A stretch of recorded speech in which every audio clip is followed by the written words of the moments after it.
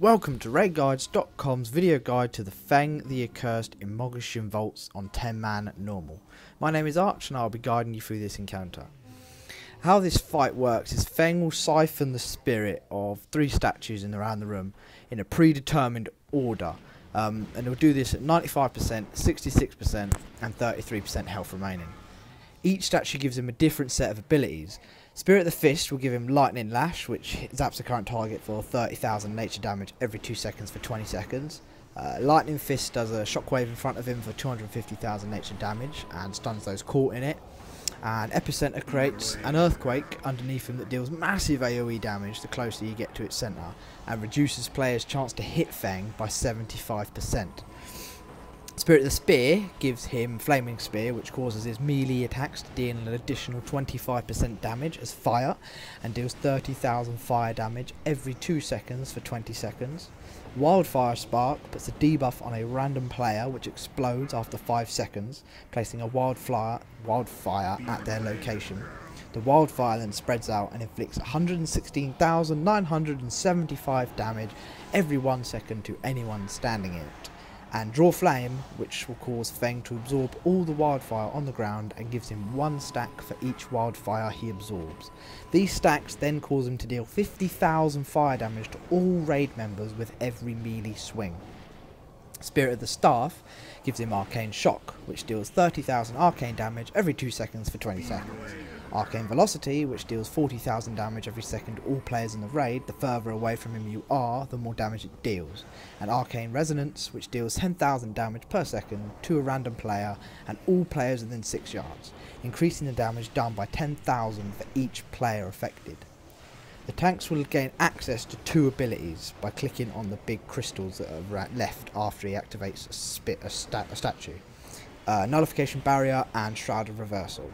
Nullification Barrier puts up a barrier for 6 seconds which negates all harmful magical effects, and Shroud of Reversal allows them to protect an ally and mimic the next attack that strikes them.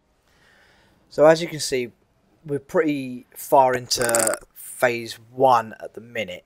That right there is the Lightning Lash Fist. That's the one which stuns the people in the area that get where his fists strike right down on the floor in front of him. And then it sends out that little spark which deals a fair bit of damage, so you want to try and avoid that. There he goes, off the spark again. He then does his Epicenter, which is where you want to, for like a dot class, or particularly you want to make sure you got all your dots up on him beforehand, because you're not going to be able to hit him really. I mean, I got quite lucky here, and I actually managed to hit him, but he does have 75% reduced chance to hit, so you're not going to be able to hit him very well. It deals a lot of damage. You want to group up and heal. We tried being the opposite side of the platform, but we found that it didn't really do any less damage than it did being halfway across the platform, so we grouped in the middle and really abused that nullification barrier to put it around us and completely negate the damage. So we're going into phase 2 now. This is where he's stored and he gets the fire buff now, so puts the fire debuff on the tank, and you can see we get a wildfire in the next second. There's the first wildfire spark. It's placed on our mage. He drops it off to the edge. You want to take this right to the edge so it doesn't accidentally make its way near anybody else. He will do I think maybe 5 of these before he does Draw Flame, roughly. I'm not sure. He's done 2 now. I think he's going to put a 3rd one down and then do Draw Flame. Let's have a look. Yeah, there's the 3rd wildfire spark, and now he's doing Draw Flame. Now you want to be careful, melee, because when he does Draw Flame, the wildfire sparks will come in towards him. So you need to be sure that that you're not in the way of the fire on its way in. Now, in order to get around the massive damage which comes from this, you can use the nullification barrier on the boss as Draw Flame as the fires are about to reach him, and this stops him getting the stacks. It stops him absorbing it. Because every fire that goes into him, he will gain 1 stack. Every time he hits, he will do 50,000 raid damage and lose 1 stack. So the first time we tried this, we didn't know about the barrier and we didn't use it. And towards the end of the phase, he had about 23 stacks, and so that's 23 melee attacks where he's going to do AoE raid damage. You can see now he's up to, well, a lot of stacks there. That's 20 odd. I think each wildfire gives him a lot more than 1 stack, to be honest, looking at that. I'm not sure how much it is entirely. But you can see the stacks going down with every melee hit, but you can see the damage it does is immense. So you really want to try and avoid him getting as many stacks as possible using nullification barrier on the actual boss as the fire is about to reach him. Other than that, it's pretty much a stand and burn him through phase. You want to. This is where we used our time warp because we wanted to try and get through this part and to help with the healing as quickly as possible, because we found this is probably the most intensive part of the fight. And then we're coming up to phase 3. Accidentally placed a spark in a pretty bad location there, but never mind. I warned them about it. There we go. They won't get hit by it. They'll be fine. Phase 3 now, which is Spirit of the Staff, the arcane phase. Now here you want to spread out, because if he puts the debuff on you and you're near anybody else, you're going to chain that damage, and it's going to be really bad, because as I said earlier, it multiplies for every person that gets affected. And when it does arcane velocity, you all need to group up right on his feet to really minimise that damage. Again, abusing nullification barrier to help stop the damage from coming in.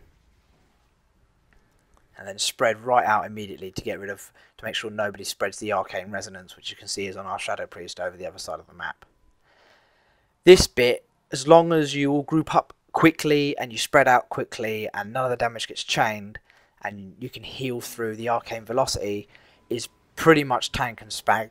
There's not really any difficulty to it. It's relatively straightforward, relatively easy, and it's just a case of burn him down and survive long enough that he dies.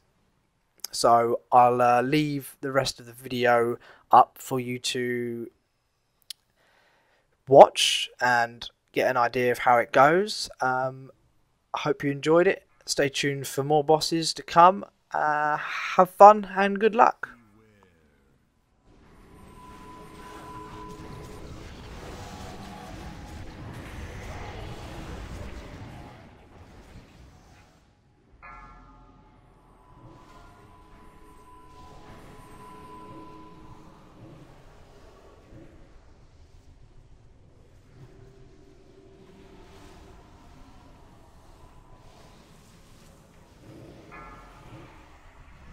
Beware.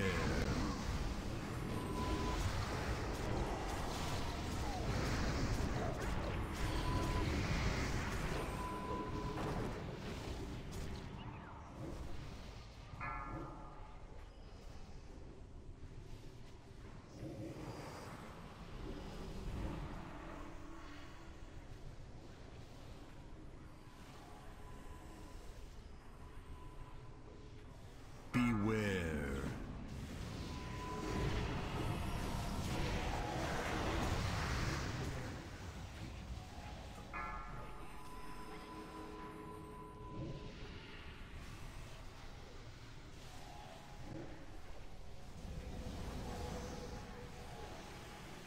They only knew what horrors await. Feng the Accursed was betrayed by 4 emperors of the Mogu. His body destroyed each time, only to rise again. This is not the last we have seen of Feng.